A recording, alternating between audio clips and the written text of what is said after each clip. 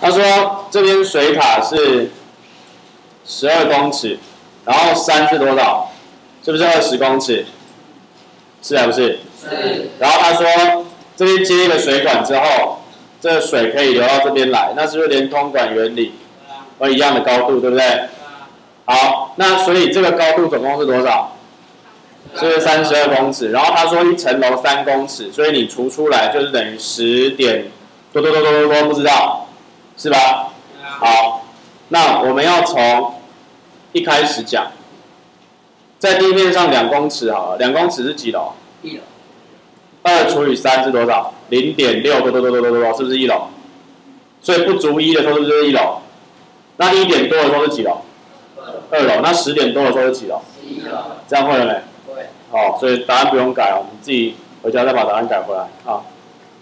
好，我们昨天讲到了那3个东西，来，我跟各位讲一下哦。昨天有一个地方，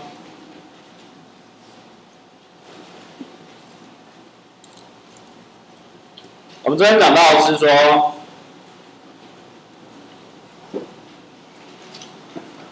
甲、乙、丙、丁，有没有人偷宋子瑜的笔记本啊？啊？有没有人拿错的啊？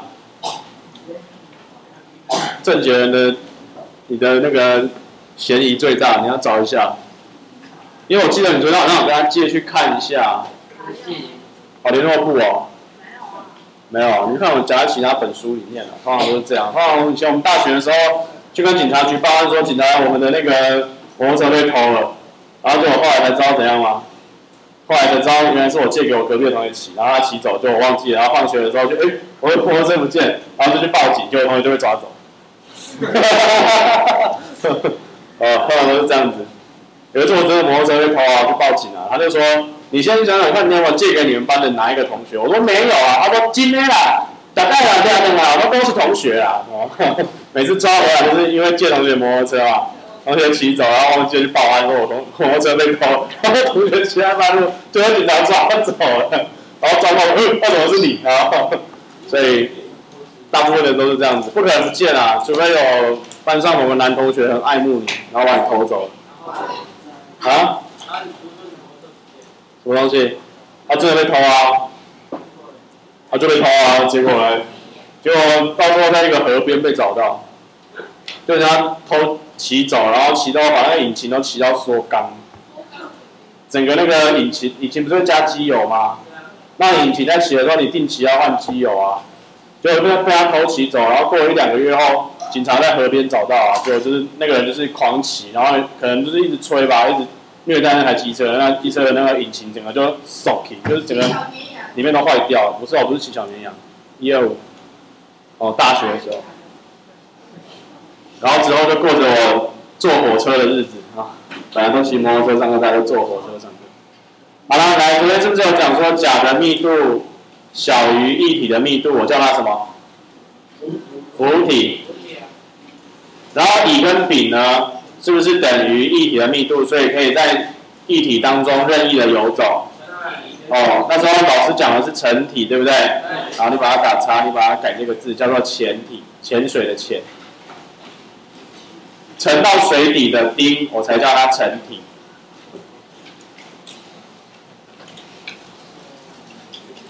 你把它改这个字，潜水的潜啊，潜体。好，就是这样子而已。做这个改变就好了。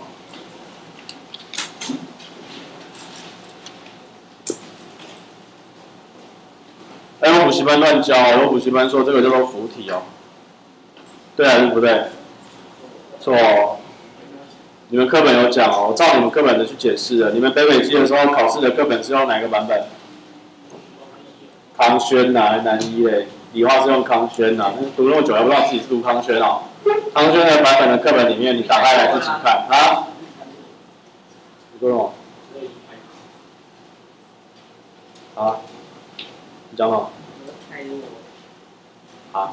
听不懂。好，他要讲说浮体哦，浮体是因为所受的浮力小于重力浮出水面，叫做浮体。在你课本上面的叙述是这样子。所以以你这本课本来讲的话，这种乙跟丙绝对不是叫做浮体。如果以你课本的解释浮体的部分来解释的话，好，这叫潜体啊，潜水的潜。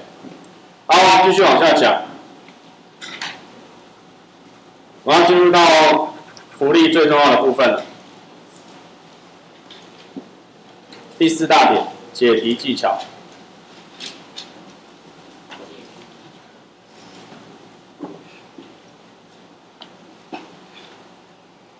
等一下那个讲义拿回来发，我看一大堆人抄答案，没有意义。我也就不讲是谁了，你自己拿回家的时候好好写。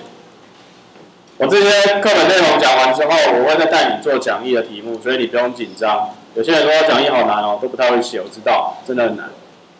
这一版就很难。在解浮力的题目，第一个，你必须要判断物体是沉还是浮。第一步，解题的技巧，第一步一定是判断沉浮，判断物体是沉还是浮。那你怎么判断物体的沉浮？小，大没入小，小浮于大，还记不记得？记得啊，就用那样子去判断，用密度去比较，比完之后你就知道谁会沉，谁会浮。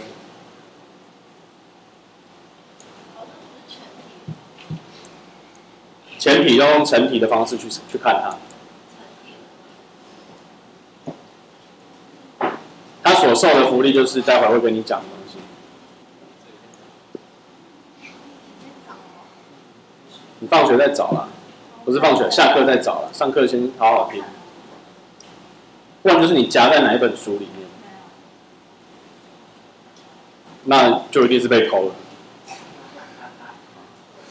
可能就有几个方向可以去破案。第一个，吴老师教的太好了，所以他发现他补习班同学看说，哇，这个宝啊，就把它偷走了。那第二个是那个清洁队队，你看这什么东西呢？就把那一本你卖不到1块钱好不好？我们开什么玩笑？我们以前有人真的来学校偷我们抽屉的课本，偷去整叠，然后就回说，他说1公加2公斤卖10倍抠呢。好少哦。那个在7连1罐可乐都买不起买粉对。子瑜的那个才这样这么薄而已而且上面封面又不是什么谢老板派大星那种可爱的，它是普通的那种而已啊。好，来，有人的那个是用那种海绵口，应该是不会吧？好，来浮体。来，物体的密度小于液体的密度。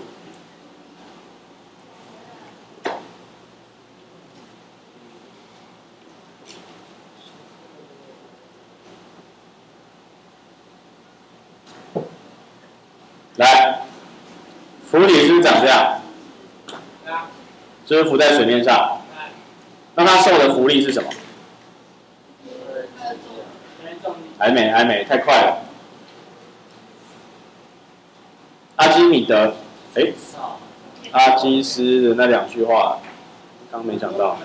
好，来直接写。阿基米德讲什么？浮力有2句话，第一句叫做物体在不一定在水中，在什么？液体中被怎么样？好，减轻的重量。第2句话呢？排开的液体重。很好，排开的液体的重量。好，字很丑，没关系，先不管。所以第1句话，物体在液体中减轻的重量，适不适用？我先把物体在空气当中量一个重量之后，到液体里面再量一个重量，这2个差值是不是就是所谓的减轻的重量？是还不是？那什么叫做排开的液体重？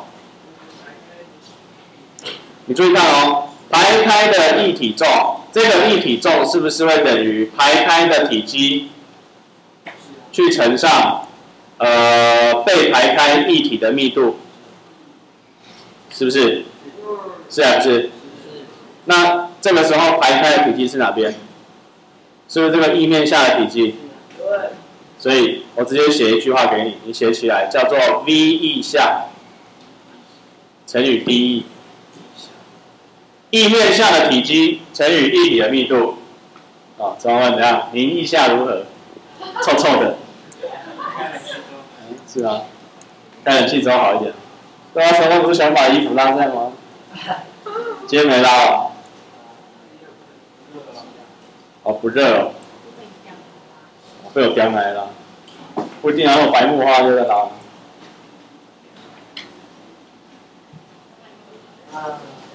这样。趴着翘脚哦。我很烦哦。好，来翘脚，然后趴着一节课都不准换姿势，要不要？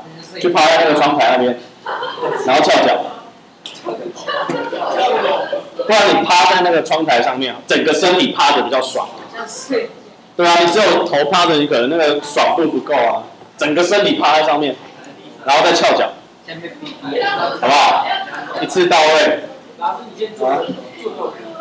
说我很烦啊，不要命了你！来，今天跟你家长讲一下好了。贵子弟在班上老师纠正的时候说老师很烦，请家长务必严加督促，这样。好了，下没问题，没问题。下节课请就挖个东西下去。下节课就会把我抓下去，请假传下去教训一下。好，来，所以第一句话，减轻的重量，物体在液体当中减轻的重量，是不是这样写？第二个，排开的一体重 ，V 下乘以 dE。我跟你讲，这两个超好用的。好，空气中的重量啊。我在空气中称一个东西是150克重，在水中称120克重，这样浮力是多少？是不是两个相减？可以吗？我比较懒惰啊，我嘴巴讲很多，但是这边写很少。那这个是液面下的体积乘上液体的密度 ，V 下乘以 dE， 这很好用哦。这两个就是阿基米德的公式，可以吗？可不可以？可以哦。坊间题目百种，坊间公式一大堆，补习班口诀也是1万多种，要不要背？不用哦。这两个结束，这两个会了就什么都结束了哦，知道吗？知不知道？这我刚好不知道，要点头哦。好，来再来。那浮体有一个蛮好玩的地方是，因为下面会有一个重量拉它，然后会有一个什么重量推它？是不是会有一个浮力把它往上推？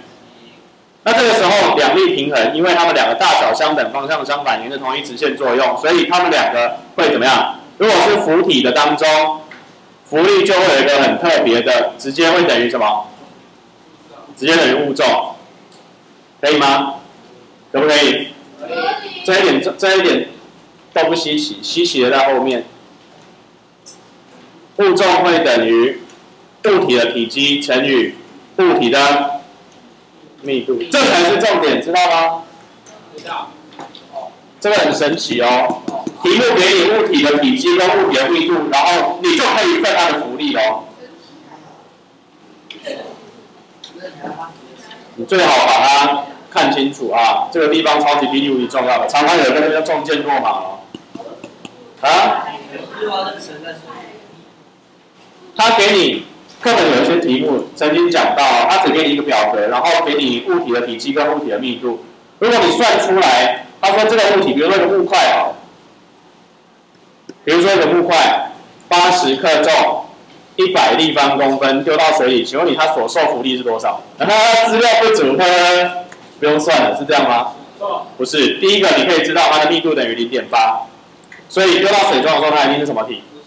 就是浮体。浮体就直接等于什么？直接等于物重，这样了解吗？就是这样子而已。有时候但是它会给你密度0.8克重立方公分，然后问你它的浮力是多少。更难的，他问你说，如果一个东西它的密度是0.8，它丢到水里之后，这后面我们看到哦，他说密度是0.8，丢到水里之后，是不是会有露出水面的跟沉没于水面的？他问你，对，他问你露出来的是全部体积的几分之几？简不简单？是不是感觉很困难？慢慢再告诉你哦。你先把这边基本的先学会。你这几个如果会了，刚刚讲的题目你每一题都会做。所以我从头再讲一次哦。对浮力来说，阿基米得奖哦，福利